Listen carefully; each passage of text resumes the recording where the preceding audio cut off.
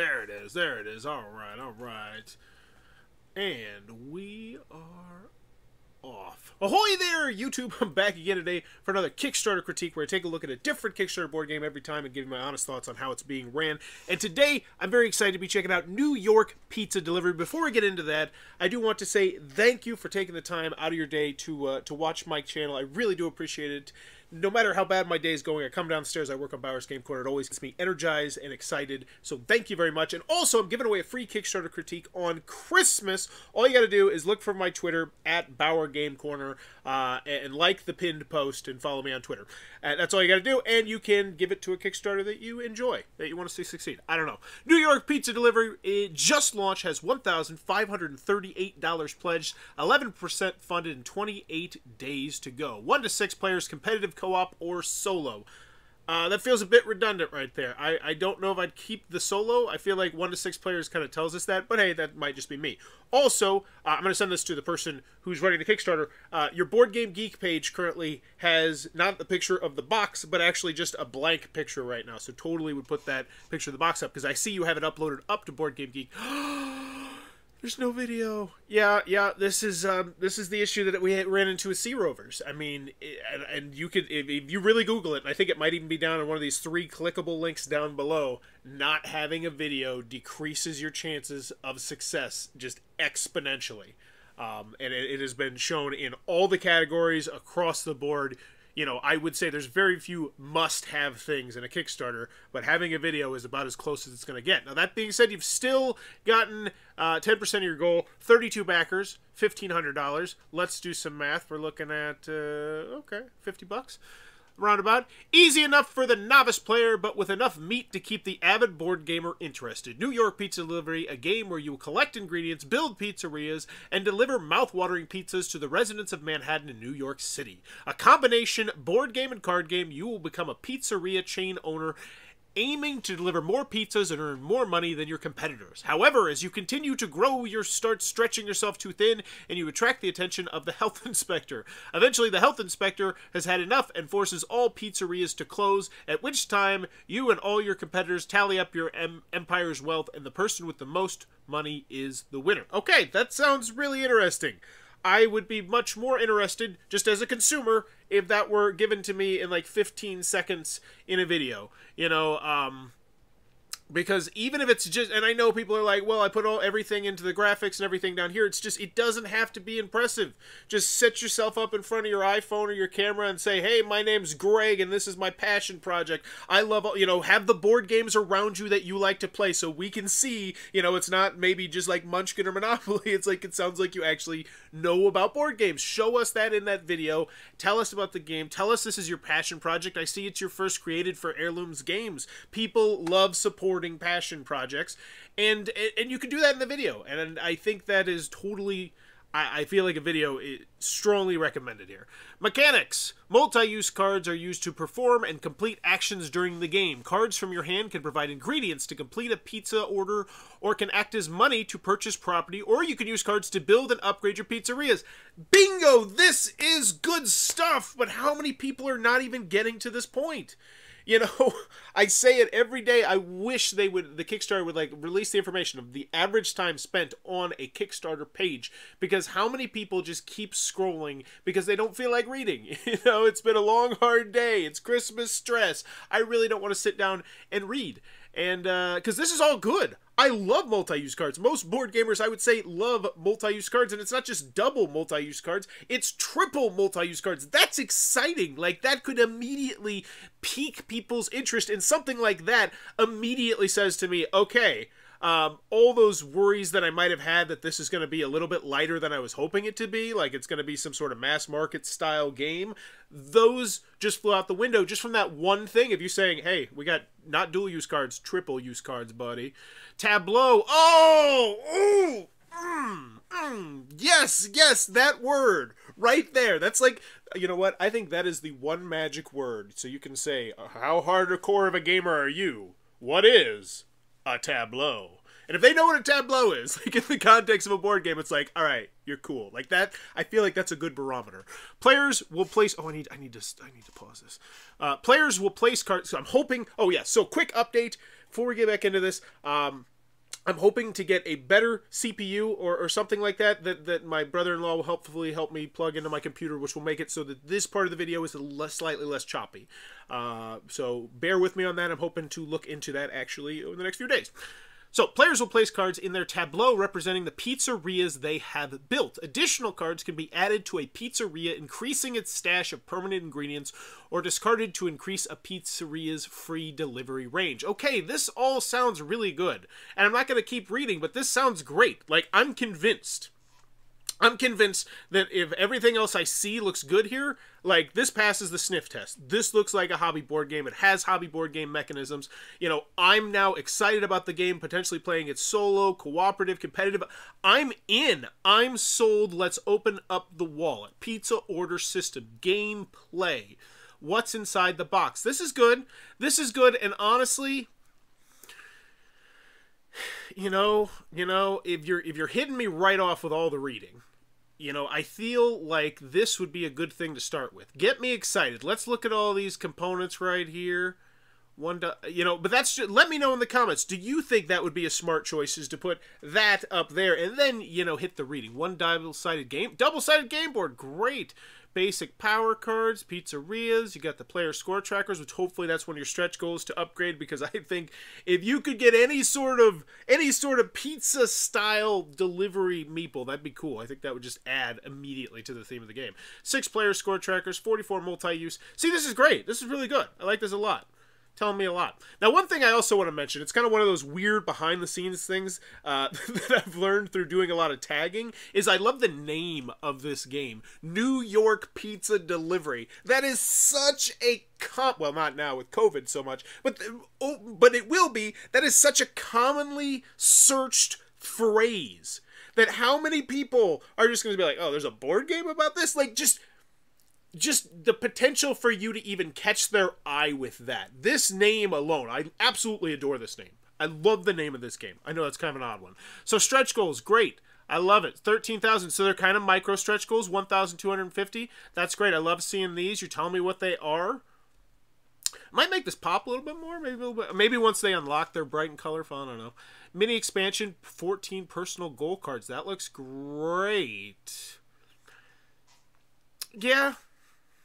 Mini expansion, 14 personal goal cards.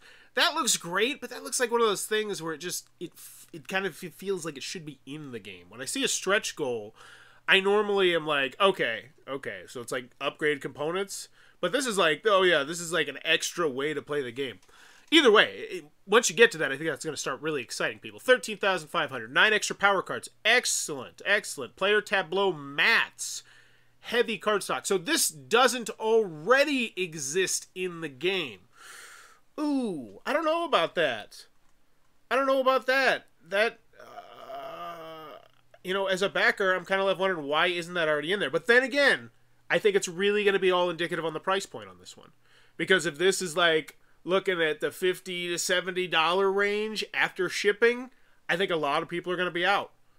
You know, I think, oh, I don't know. Let's see. So, yeah. 8 extra cheese cards. Cool. Free shipping. Wow. Wow. That's dangerous.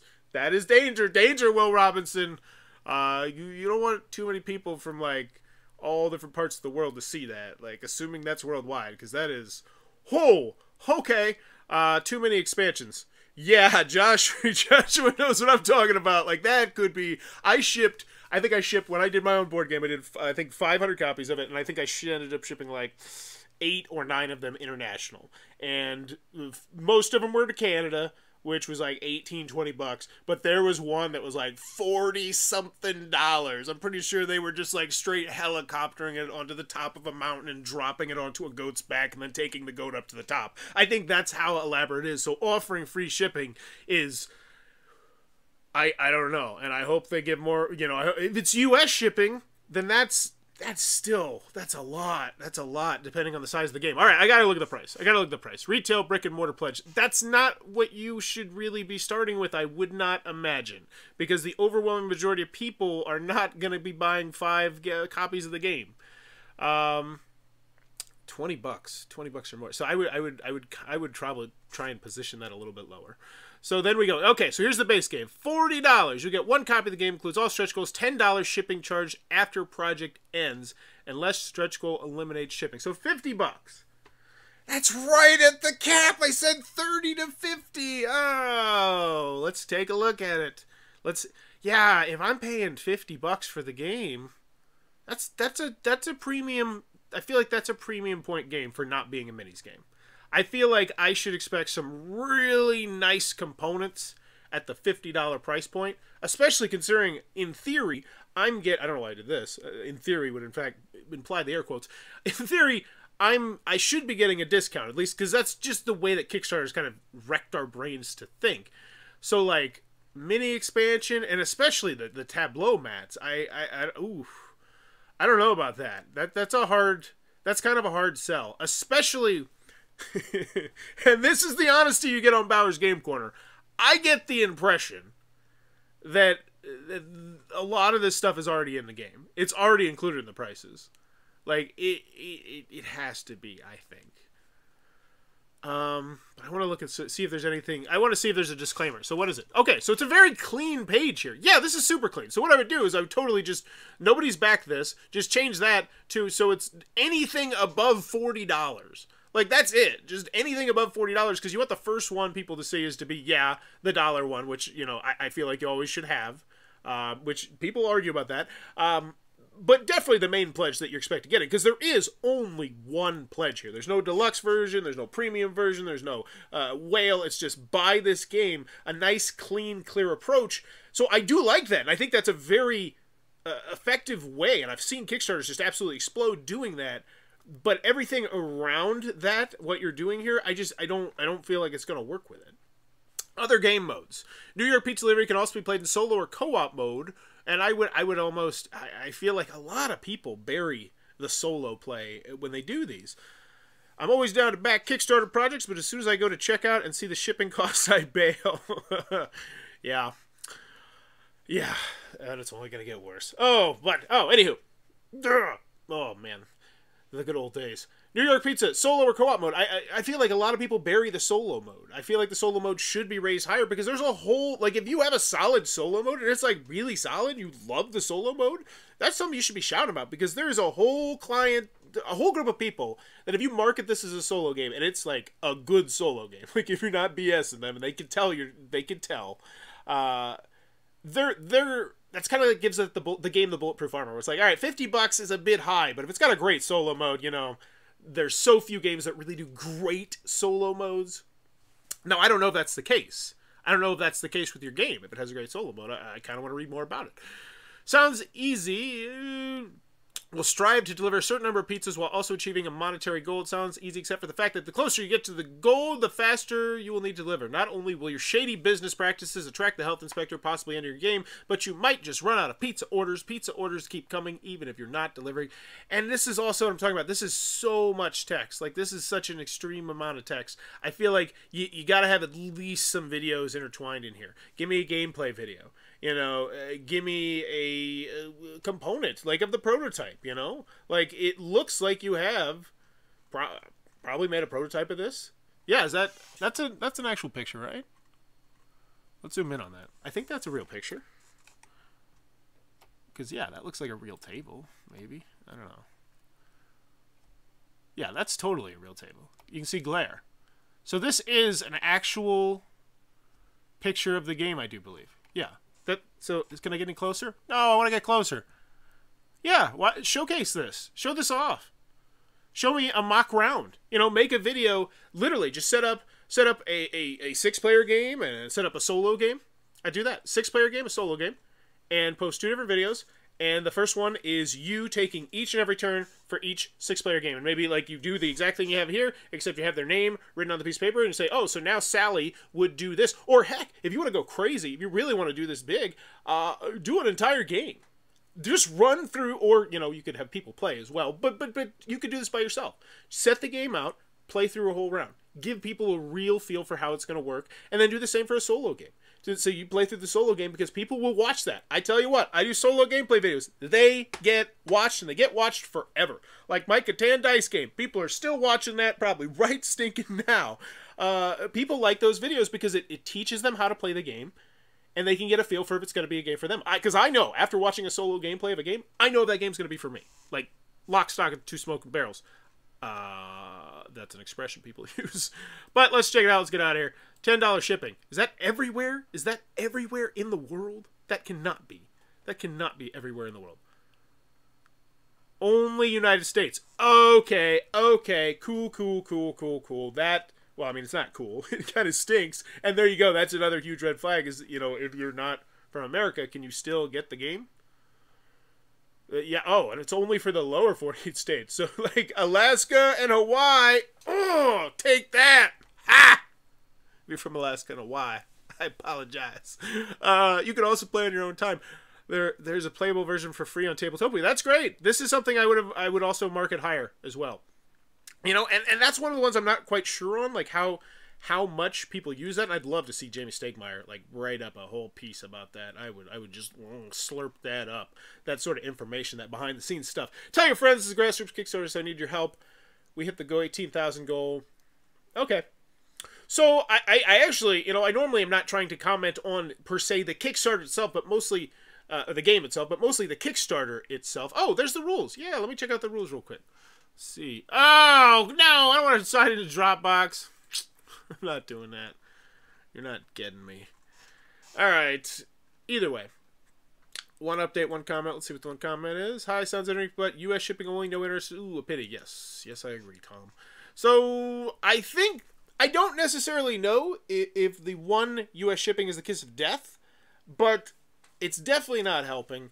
But I also feel like some videos intertwined could be just massive, and maybe a little bit more of a spotlight on how the actual game plays in the form of a video or something like that. You know, but there, that was today's Kickstarter critique for New York Pizza Delivery. If you enjoy what I'm doing, please be sure to click on that subscribe button down below. Also, if you want to support the channel and buy stuff on Amazon, click on this Amazon link down below. Go buy anything on Amazon, and I get a couple pennies off of it. Like, if you spend $5, I get, like, 3 cents or something. It's really cool.